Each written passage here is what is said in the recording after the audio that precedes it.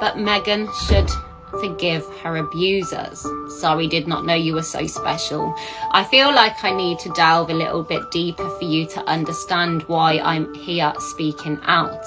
And it's in this comment right there. Abusers. Who has abused Meghan Markle? Who has abused Meghan Markle and Prince Harry? Other than the media, the spotlight, the press, which they've simply got away from to find freedom. We were all okay, but they've placed themselves back into that media spotlight.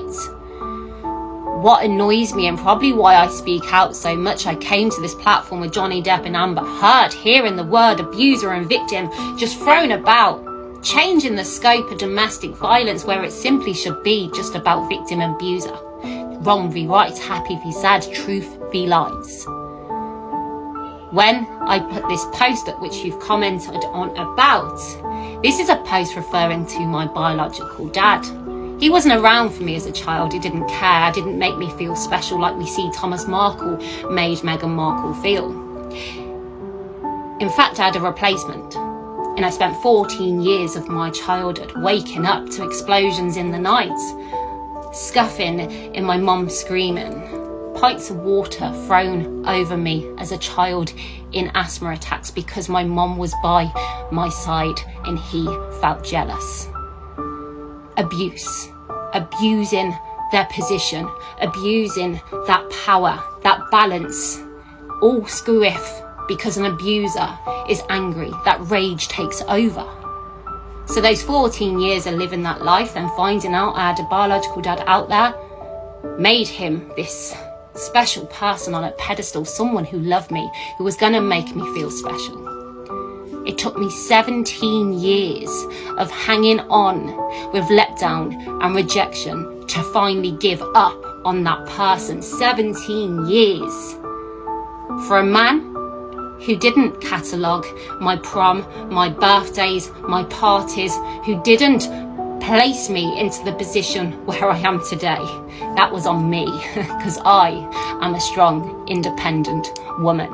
And I placed myself to where I am today, and I'm the one who made myself feel special.